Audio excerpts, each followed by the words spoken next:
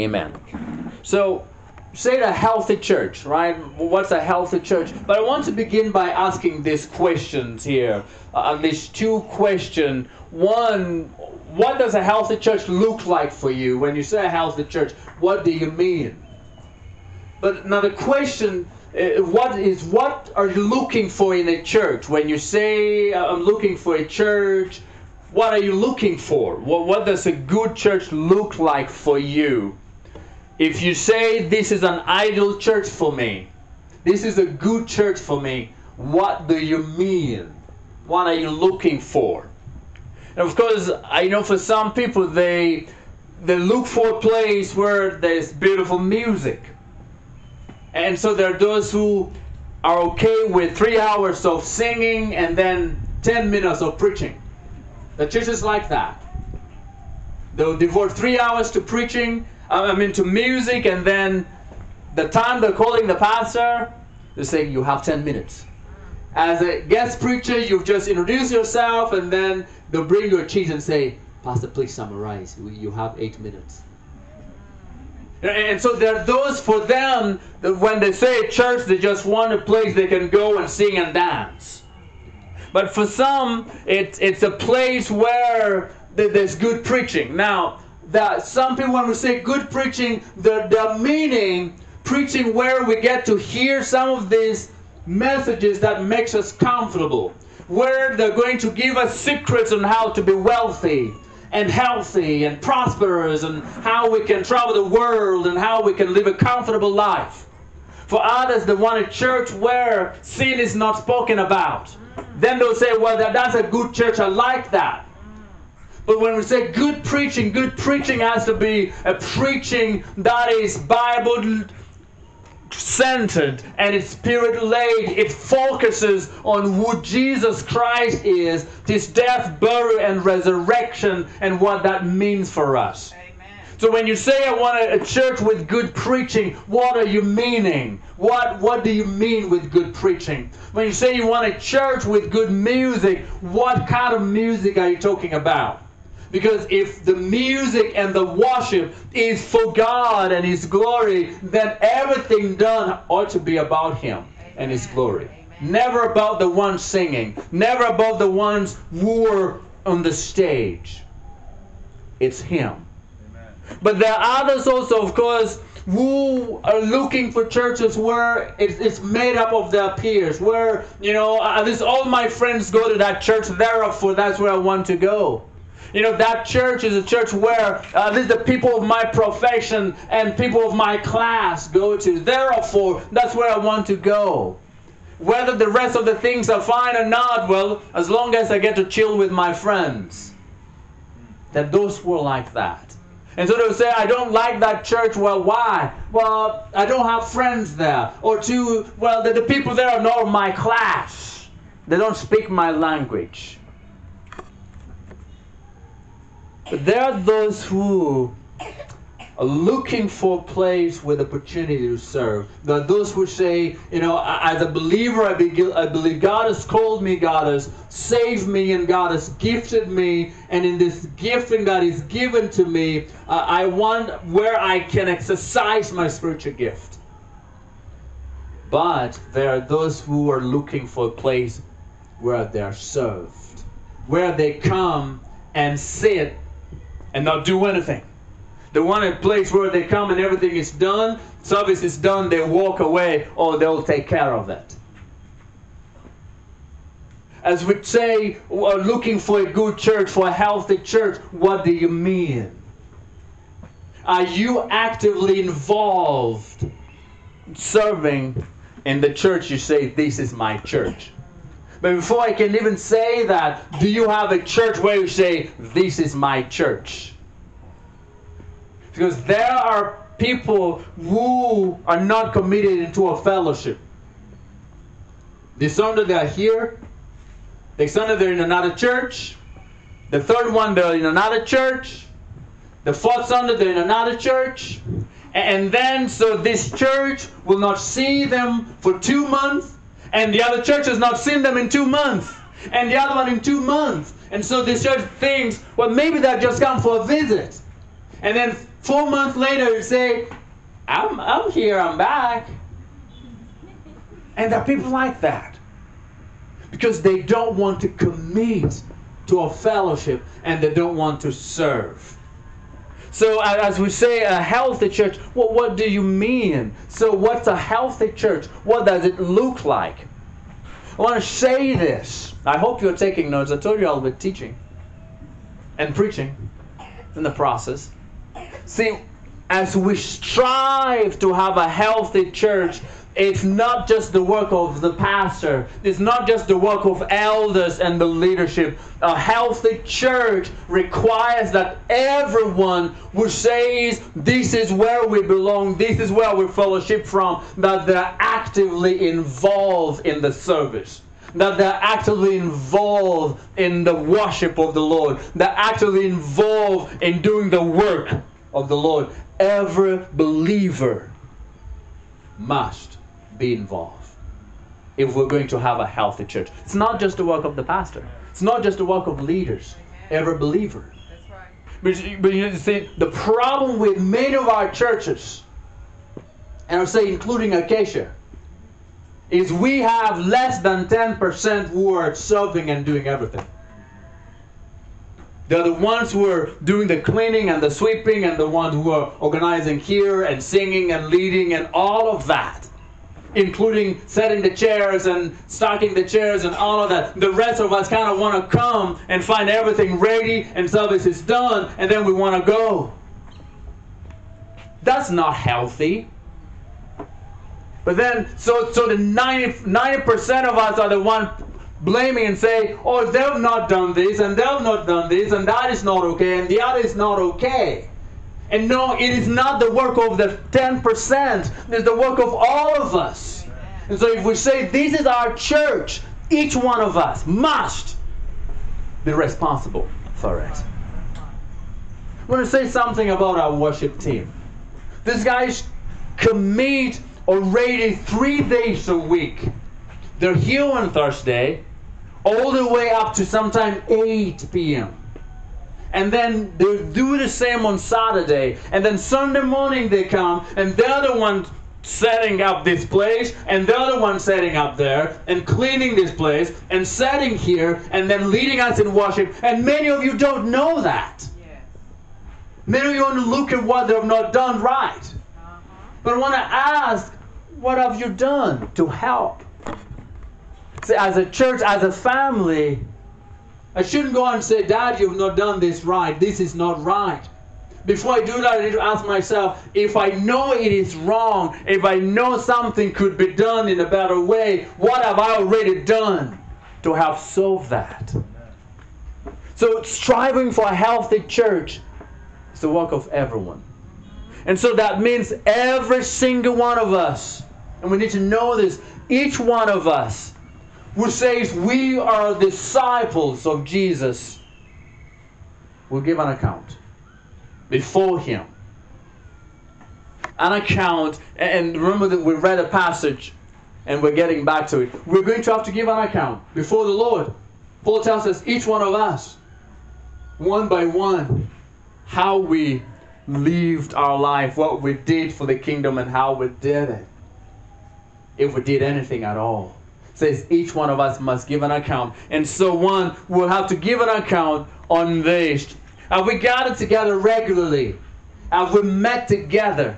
You see, God did not just save you or save me so that I don't go to hell. The Bible tells us, when you read Ephesians 2, of course verse 8 and 9 tells us, for by grace you've been saved through faith. Right? It's a gift of God, not a result of works, lest anyone should boast. But why did He save us? For we're His workmanship, created in Christ Jesus to do the work that He prepared beforehand for us.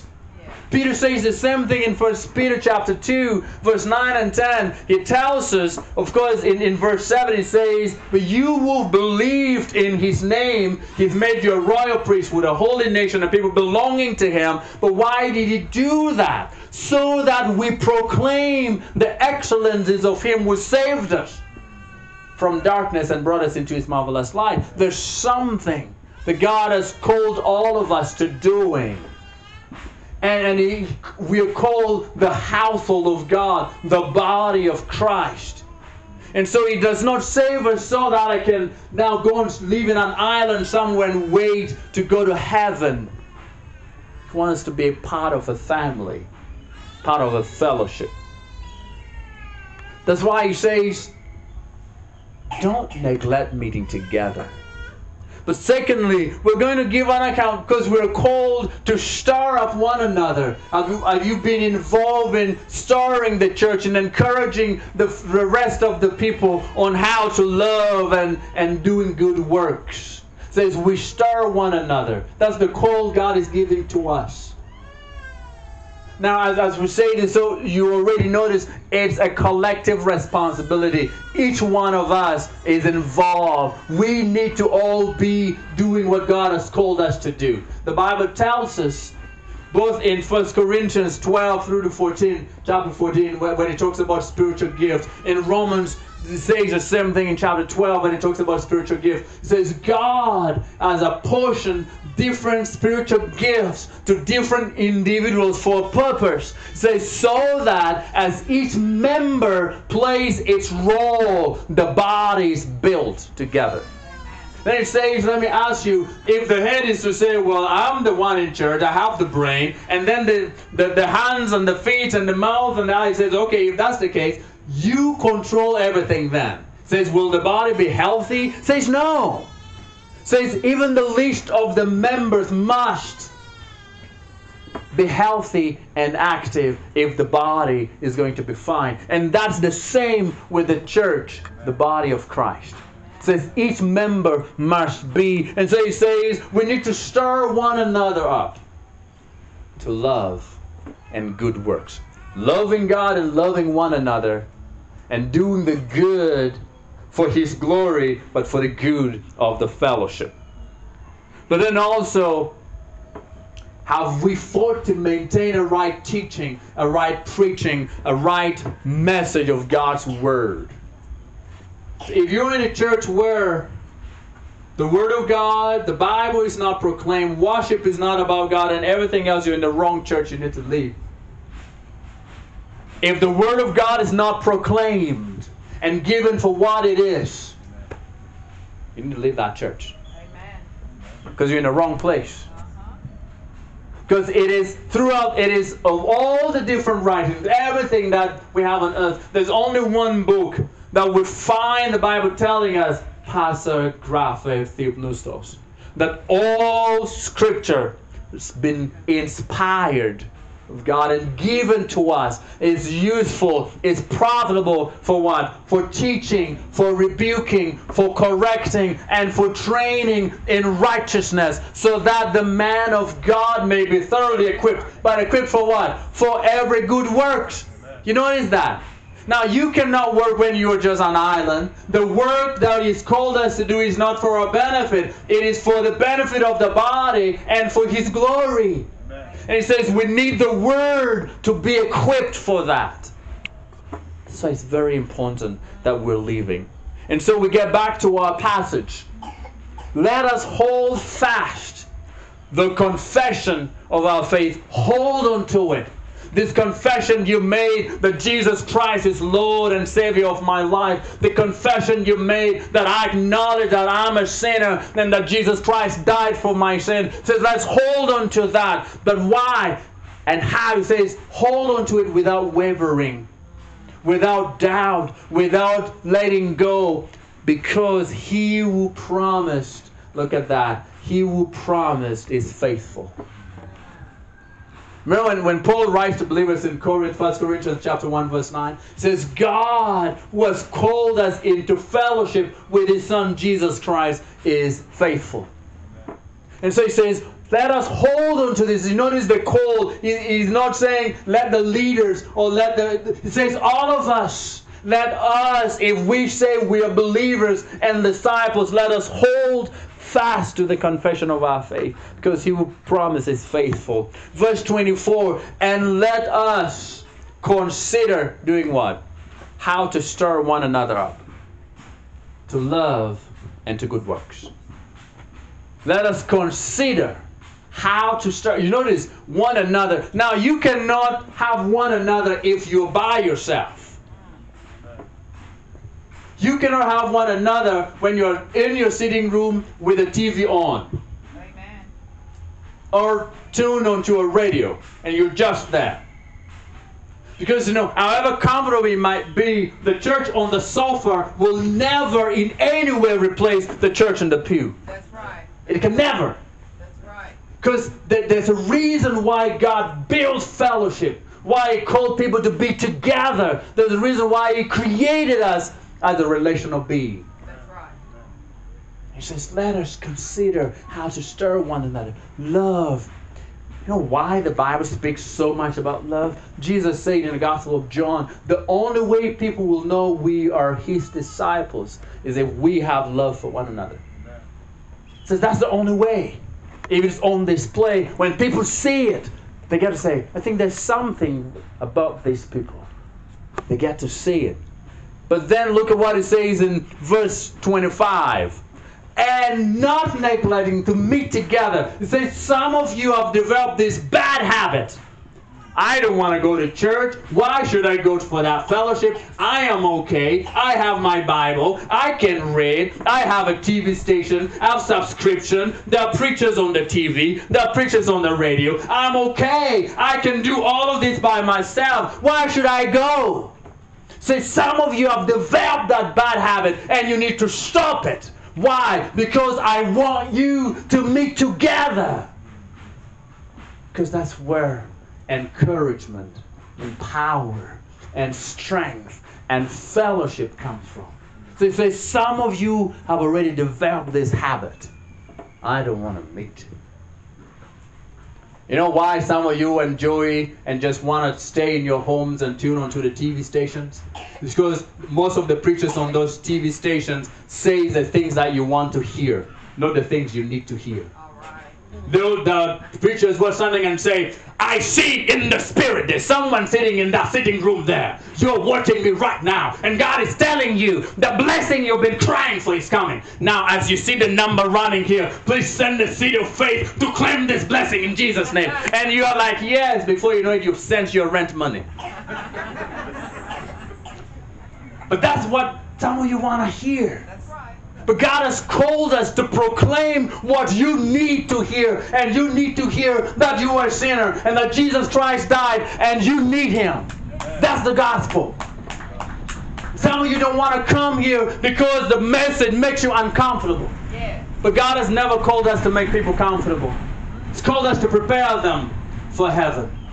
And to be prepared for heaven means we need to tell you, you're a sinner, you need Jesus Christ, and without believing in Him, when you die, you're going to hell.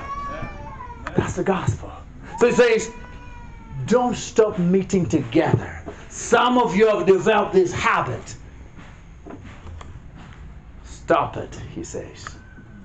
So that's a call to us. Stop it. If you're one of those who say, well, why should I even go? I'm okay. After all, I don't like those people anyway. After all, at least here they tell me how I can be rich.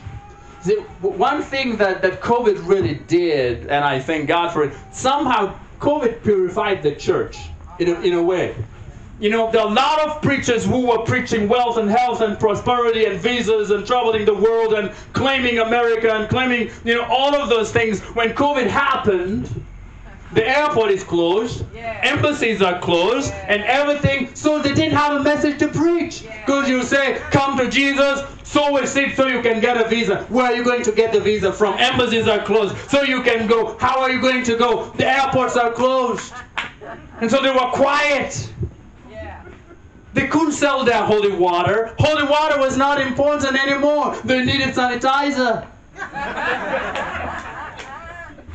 And so people started knowing, okay, wait, they used to tell us all of these things. So this mighty men of God and mighty women of God who could do anything also now have to rely on a mask. That's where the truth of the gospel came. Only those who were preaching Christ and Him crucified still had a message to preach, because the gospel of Jesus Christ is the same yesterday, today, and forever, because He is the same. The gospel of Jesus Christ is the message that everyone needs to hear, whether they are rich or they are poor, whether they are black or they are white, they have traveled the world or they have not traveled the world, they're educated or not educated. Everyone needs Jesus. That's the gospel. Now they've started coming back. With the economy opened, they started, you see, and they said, the demons brought COVID that messed up your future for 2 years. God has released you. Now sow a seed of faith so you can go to America in Jesus' name. No, God was purifying the church. And the church needs more purification. We need the gospel. So He says, guys, and what do we do? Encourage one another. He says, let's encourage one another. We need to be there for each other. Paul says, he writes to believers in Galatia, he says, if you bite and devour one another, he says, be careful, because you're going to be consumed by each other. And suddenly that's what we're doing in the body of Christ. We are biting and fighting and devouring each other instead of preaching the gospel and doing the work of the Lord. So it says, encourage one another. Why? All the more. So you notice, he says we should just increase in our love for God and His people. We should just increase in the things we do. We should just increase in our encouragement of each other. All the more as the days draw near. So today, we're one day more closer to the return of Jesus Christ than we were yesterday. This week, we're 1 week more closer to the return of Jesus Christ than we were last week. So it says, every day that we get to have, we're drawing closer to His return, and we need to be more committed and serious about His work. And it says we cannot do that when we're by ourselves. We need each other. That's what a church is. And so now let's get to look at Christianity. So who is a Christian? We're talking about a church. Who is a Christian? What does that mean? So he's a Christian. What is a Christian anyway? Are we okay? Now, a Christian, someone, first of all, importantly, someone who has been forgiven of his sin or her sin. Someone who has been reconciled back to the Father through Jesus Christ. But I want us to start at this word here, Christian. So when you remove this suffix, the IAN, what are you left with? Remove this. You're left with Christ. Now, when I say I'm a Ugandan, or they say I'm an American, well, what does that mean? Well, one, it means they're from America, right? Two, it means they belong in America. But three, it means they represent America. Everything they do is going to reflect on America as a place, but also on Americans and the rest of the people who come from there. Are we together? Just like if I say I'm a Ugandan, I'm saying I come from Uganda, I belong to Uganda, I represent Uganda, but I also represent Ugandans, other people like me.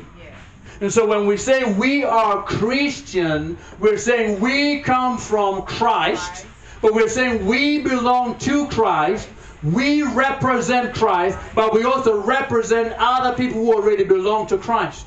Those four things, very important. That we come from Christ, we belong to Christ, we represent Christ, and we represent other people who are already in Christ. Very important. So how do we do that? How can we belong to Christ? Well, your sin needs to be dealt with. Pastor James mentioned earlier on when John the Baptist, in the Gospel of John chapter 1, verse 29, now, in the earlier verses from verse 26, the Pharisees ask him, tell us, are you the Messiah who was to come? He says, no, I am not. So who are you? He says, I am the voice of the one crying in the desert, prepare the way for the Savior. The Messiah is about to come. It's like, okay, so what's the deal? He says, don't worry. After me, there's coming another one who is bigger and better than me. He's before me, and he's so great that I don't even feel worthy to untie his sandal. Verse 29 tells us the next morning, as John was still baptizing and teaching people, Jesus walks right in, and John says, guys, pause for a moment. I don't want you to miss this. Look, he draws their attention to Jesus. He says, look, behold, the Lamb of God who takes away the sins of the world. You notice, he takes away the sin of the world. Jesus did not come to take away the poverty of the world or to make anyone rich.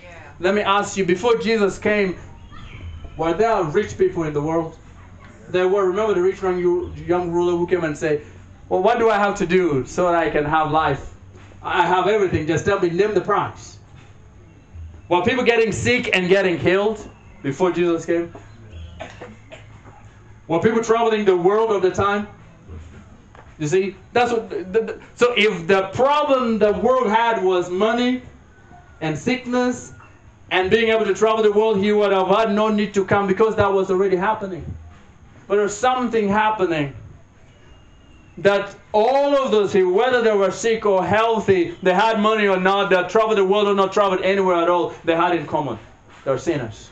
That's why he came. So it says, behold the Lamb of God who takes away the sin of the world. So how can we be Christian? Well, you must be in Christ. You must believe in your heart and confess with your mouth that Jesus Christ is Lord. You're reconciled to him through faith. Secondly, a Christian is someone who has reached the end of himself.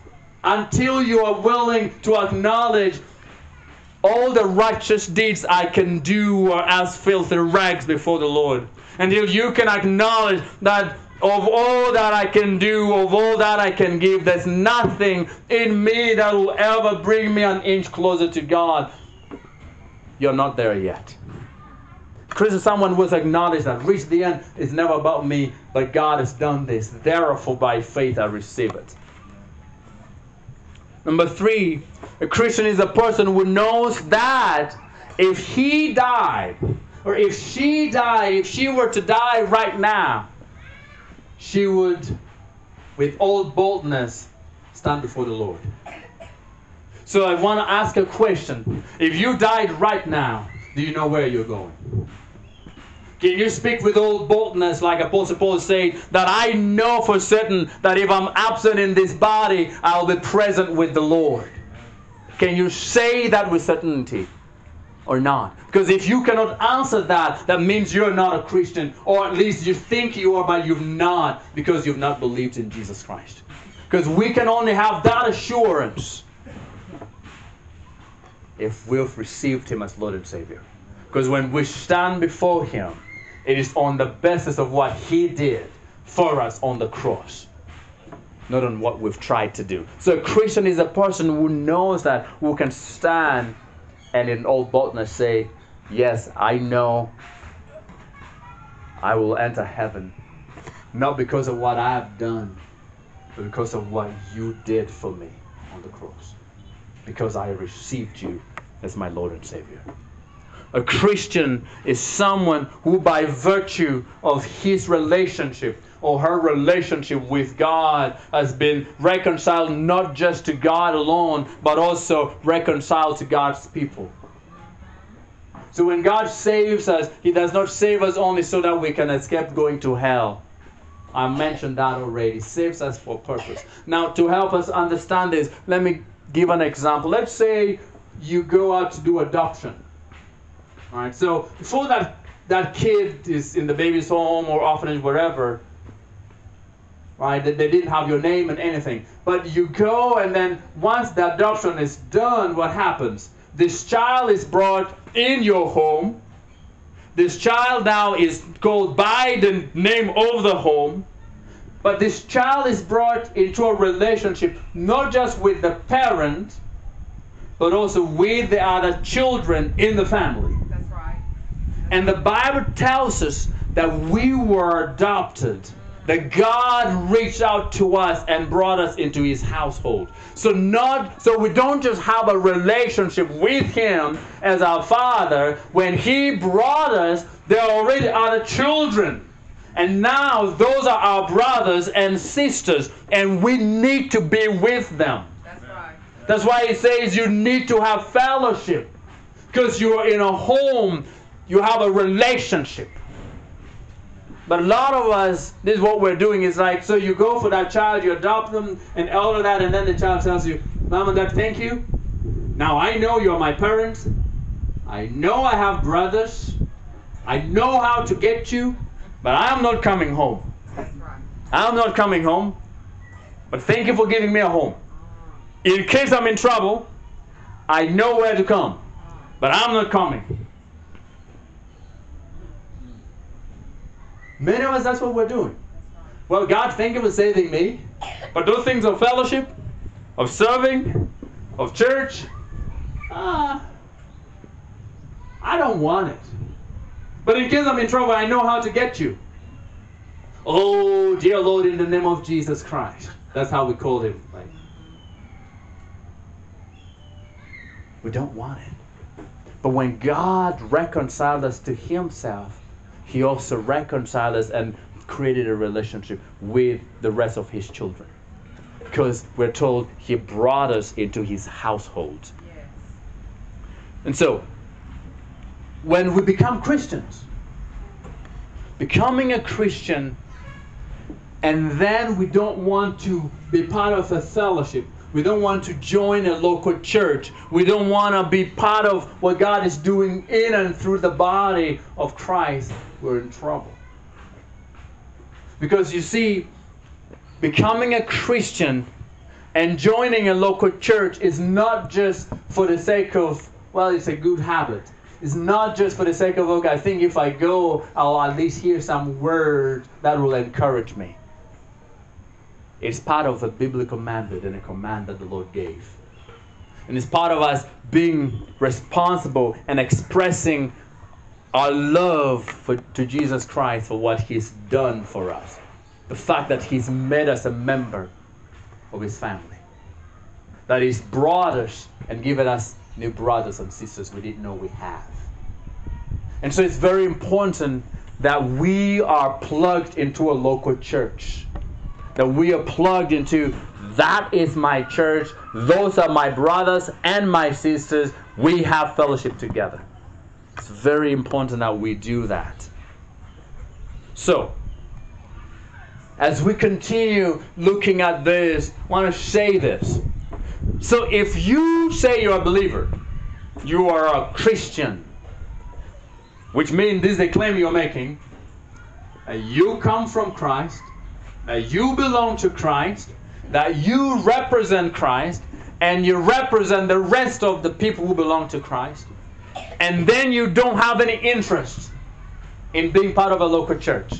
You are not willing to commit to a local church. And of course, it has to be a church that has a focus on the gospel. They believe in the gospel. They're teaching the word of God. The content of everything, from the message proclaimed to the worship that is offered to the prayer and the fellowship that is done, it is Bible-centered and it's Spirit-led. If you have no desire, you're not committed, you're not interested in any of that at all, we need to question, and you need to question and ask yourself whether you truly belong to the body of Christ at all. Amen. Or you're just claiming, or you're just looking for a social club where you can fit in. Because He's called us to be part of the church for a reason. Again, let's get back to our verse. I told you we'll continue visiting this. It says, let us hold fast. Remember, let us hold fast the confession of our faith, of this hope that we have that He gave to us. Let us hold fast without wavering, without having doubt, without having a second thought about it, because He will give the promise is faithful. But it says, let us consider how to stir one another up to love and good works. Let's continue meeting together. Let us encourage one another. And it says, all the more as the day is drawing near. It's very important that we do this. And so, our state before God, if we're authentic, if the faith we professed in God was authentic, if the commitment we made to God is authentic, if the love we profess for God is authentic, it will translate into our daily decisions. That every day we live, we're making it about Him. Even if the process might be slow, even if you might struggle, you might falter and fall a bit, even if there are times where you feel you're struggling in your own faith, at the end of it all, the goal and the desires of your heart is going to be, God, help me live for your glory. God, help me today. God, use me today. God, show me how can I live for your glory today. Every decision is going to get to that. It's about Him. If what you made was authentic. A true Christian builds his life or her life and pours it into the life of other believers. And that happens through a concrete fellowship of a local church. You're growing, but you're building your life and you're pouring it into another person. That as we have fellowship, a concrete fellowship, a solid fellowship in what we'd call a local church, that we are serving one another, we are loving one another. And so as we gather together, as we gather to worship the Lord, as we gather to make it about Him, as we exercise the love that is placed in our hearts towards Him and towards one another, as we do the work He's called us to do towards Him and towards one another, we demonstrate in real life that God has truly reconciled us to Himself, and that God has truly reconciled us to one another, because He's made us a home. He's made us a family. And so you and I cannot demonstrate love. We cannot demonstrate joy or peace or patience or kindness if we're sitting by ourselves in an island somewhere. We cannot do that. But we demonstrate this love and this joy and this peace and patience and kindness when the people of God are committed together. When we're committed to loving people even when they've given us reasons not to love them. Now we're committed to forgiving even when they've given us reason not to. Because at the end of it all, the love of Christ compels us to make it about Him. So as we wind up on this, who a Christian is, we see that the gospel is displayed in the midst of a group of sinners who have committed to loving one another. It is displayed in the midst of a group of sinners. We're all sinners here. We're all sinners. If you go to a church and they're all saints, don't go to that church because you'll mess it up. We're all sinners. Saved by God's grace. Sustained by God's grace. So being worked on by God's grace. The only church we're going to get to, and it's made of saints, and there's no power of sin, no presence of sin, and no penalty of sin completely, is when we're in the church in heaven. That community church in heaven.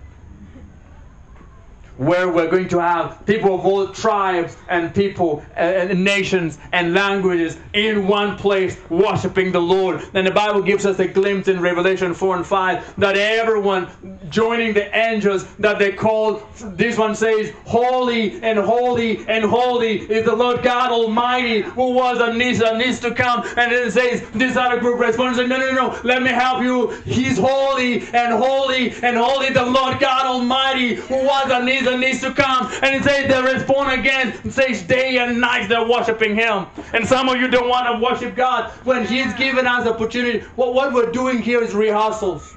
Amen. For what we're going to do in eternity. Amen. And some of you come and stand like this. It's like you're invigilators. You know, some invigilators, what they do as people are taking papers.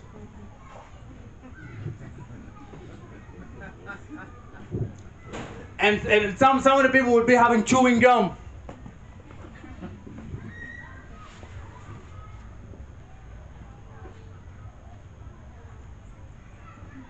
people are worshiping the Lord. We're just doing rehearsals. What are you going to do in heaven when you don't know how to worship Him? Yeah. You've never worshipped Him.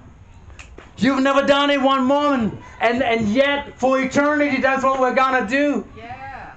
You see, I believe that there's a lot of things that the reason why they keep just echoing the same. I think because of His glorious grace and the radiance and who He is, they keep discovering something they didn't know about. It's like, oh my goodness, glory, He's holy and holy. And as they finish the other one, they say, no, I've just seen something. Let me tell you, He's holy and holy. And He says day and night. Yeah. He says we're supposed to be in this fellowship, to learn that, to encourage one another, to prepare for that. And so together we can display the gospel of Jesus Christ in a way that we cannot do by ourselves. Right. Together, as each one of us exercise the spiritual gift we have. Together. Being a Christian means caring about the life and about the health of the body of Christ, because we belong to that body. That we are caring for His church. It means caring for what the church is and caring for what the church should be and being committed to it because we belong to it. This is our home and we want our home to be the best it can be. We want when other people visit our home to be able to say, man, you guys have really, I love the way you take care of your home. We want it to be, we don't want to feel when friends say, oh, by the way, I wanted to come and visit, say, no, can we try and... Because you don't want them to come because you're not proud of your home. Because you've not done what you need to do for your home to be good. And so lastly, we care for the church because it is the very body of our Savior Jesus Christ. Let's look at what Jesus said in Acts. You remember this? Chapter 9, so Paul, of course, is breathing serious persecution against the church. He's gotten letters from authority. He's moving at this point as far as Damascus to arrest believers and bring them into prison and drag them. But then he gets this encounter with the Lord, and then the Lord says to him, Saul, Saul, why do you persecute me? Because Saul says, when he felt it, he heard that voice, why are you persecuting me? At this point, remember, Christ had already gone back to heaven. But he identified with the church. He identified with what was happening to his body. And he says, why are you persecuting me? So he asks, who are you, Lord? And he says, I am Jesus whom you are persecuting. Are you seeing the connection there? That if we say we are Christian, we are from Christ, we belong to Christ, we're connected to Him, we represent Him. Christ actually takes that serious. So when the church was being persecuted, it says, you are persecuting me. You're not of your own. You belong to Him just like the rest of us. And that's why He says we're a body. As we go through this week, let's think about these things. Ask yourself, what has been stopping you from being committed into a local church? What excuse have you been giving for not serving, for not being part of it? Because you see, as we're seeing, it's not the responsibility of 3, 4, 5, or 6 people. It's all of us. We're a body. And God has given you a gift. And God wants that gift used for His glory and for the building up of the body. So it's not just a few people who should be. All of us should be. So ask yourself this week, what has been stopping you? Maybe what excuse have you been giving? Is it justifiable before the Lord? The excuse you're giving, can you give that same excuse to the Lord Himself? Can you stand before the Lord and say, well, you see the reason why I don't go, the reason why I don't do this, it is because of this. And it's a legit reason. So whatever excuse you're giving, whatever reason you have, make sure it's justifiable before the Lord. You first tell Him. If He confirms and say, oh yeah, that makes sense, it is okay, I've understood, so please don't go. Please don't do it. Please don't serve. If the Lord tells you it is okay, let us see how we can encourage one another, stir one another up as we build the body of Christ to what it's supposed to be for His glory. Shall we pray together? Lord, we're thankful for your word and thankful for salvation that we have in Jesus Christ. And Father, I pray that you grow in our hearts a burden for you and for your work, that you encourage our hearts to be part of a fellowship, that we will commit to a local church, that we will commit to Acacia and be willing to allow you to use us for your glory as we encourage one another in the process. In Jesus' name, amen.